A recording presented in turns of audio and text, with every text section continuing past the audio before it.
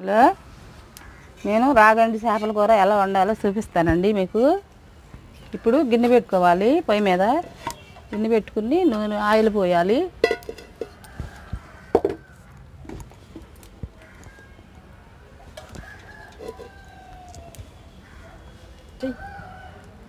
Oil పోయాలి.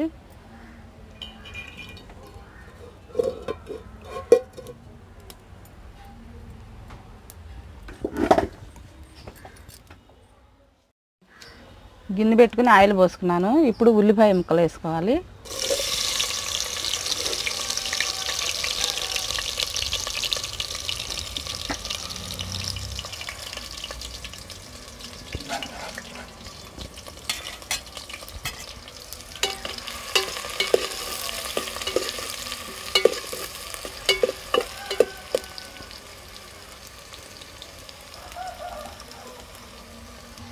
అరే దాని మీదే చూపి అసలు పక్కన. ఉల్లిపాయ వేగిన తర్వాత పచ్చిమిర్చి వేసుకోవాలి.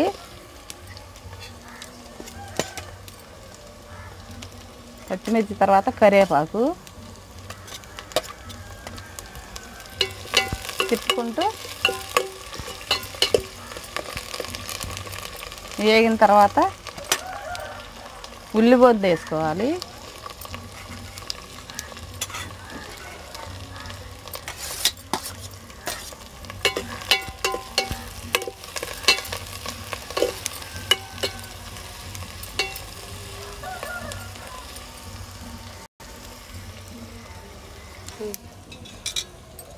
తర్వాత ఈ చేప ముక్కల్లో రాగండి చేప ముక్కలు అయ్యి ఈ చేప ముక్కల్లో ఉప్పు, పసుపు, కారము, ధనియాల పొడి, అల్లము, ఎల్లులు, కొంచెం జీలకర్ర కలిపి పట్టిన పేస్ట్ వేసుకోవాలి.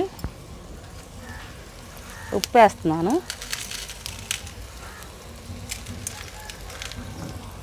పసుపు,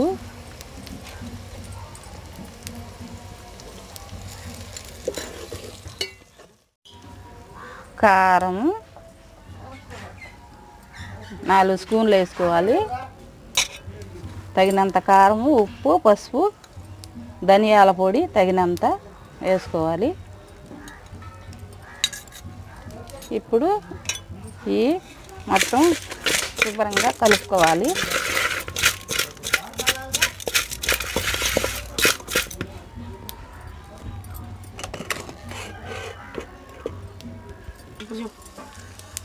కలిపిన తర్వాత ఇవన్నీ కలిసిపోయిన తర్వాత వేగిన నూనె ఈ ఉల్లిపాయ ముక్కలు అన్నిటిలో వేసేసుకోవాలి.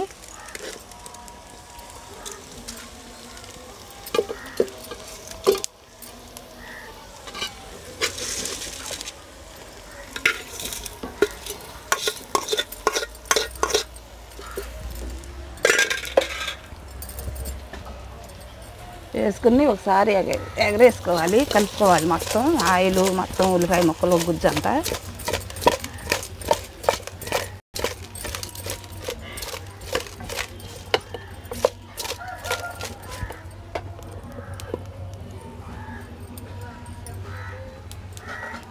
తర్వాత అల్లం వెల్లుల్లి పేస్ట్ వేసుకోవాలి.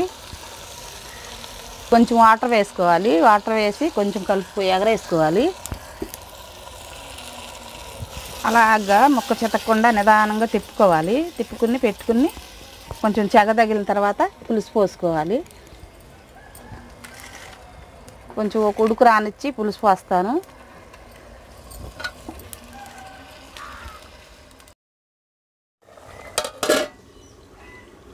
హలో ఫ్రెండ్స్, నేను ఇప్పుడు రాగండి చేపల కూరలో అన్నీ వేసి పొయ్యి మీద పెట్టి నీళ్లు పోసి చూపించాను.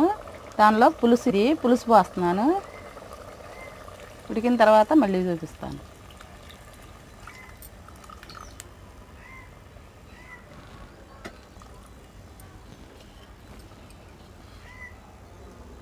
చింతపండు పులుసు పోసాను.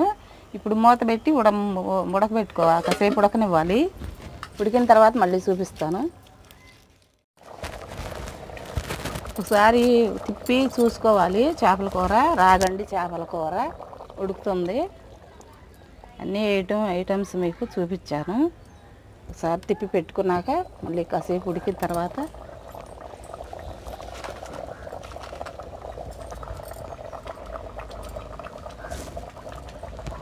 ఇప్పుడు కొత్తిమీర వేసుకోవాలి.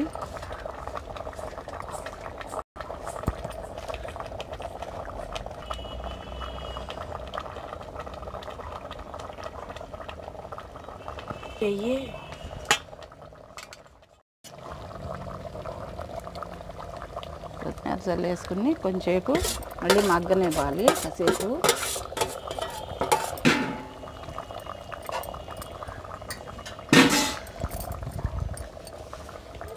తిప్పి పెట్టుకుని కొద్దిసేపు ఇది కూడా మగ్గేదాకా ఉంచుకోవాలి పొయ్యి మీద. కట్టెల పొయ్యి ఇది. కట్టెల పొయ్యి మీద వండితే చేపల కూర చాలా బాగుంటుంది. అందుకని కట్టెల పొయ్యి మీద చేస్తున్నాను.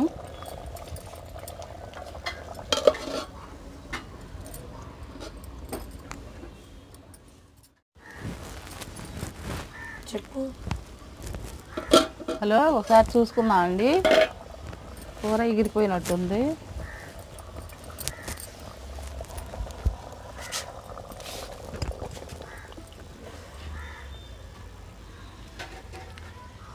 ఎగిరిపోయింది శుభ్రంగా. అనుకునిగా ఉండగా దింపేసుకోవాలి. పులుసు కూర బాగుంటుంది. ఇప్పుడు దింపేస్తున్నాను.